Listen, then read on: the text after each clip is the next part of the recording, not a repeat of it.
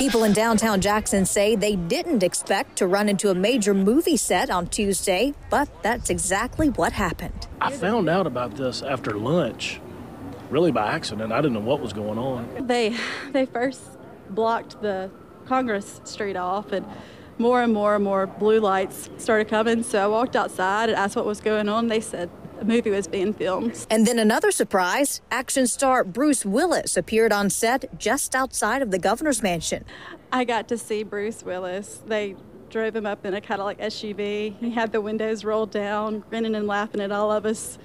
We were all cheering for him, too. Filmmaker Curtis Nichols tells us they're shooting a movie called A Day to Die. There's lots of action, including car chases, explosions, and gunfire. And it's a film that's set in the South. It's about some guys that are trying to rob a bank.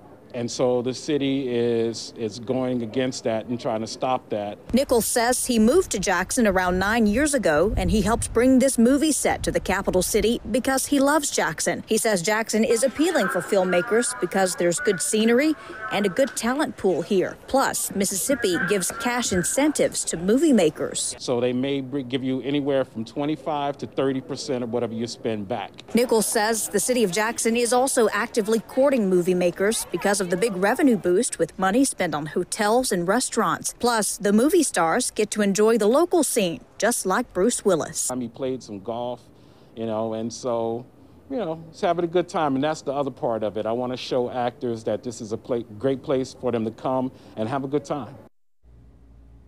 Keegan Fox joining us live tonight. So exciting. Keegan, did the filmmakers say when we might be able to see Jackson and this movie on the big screen?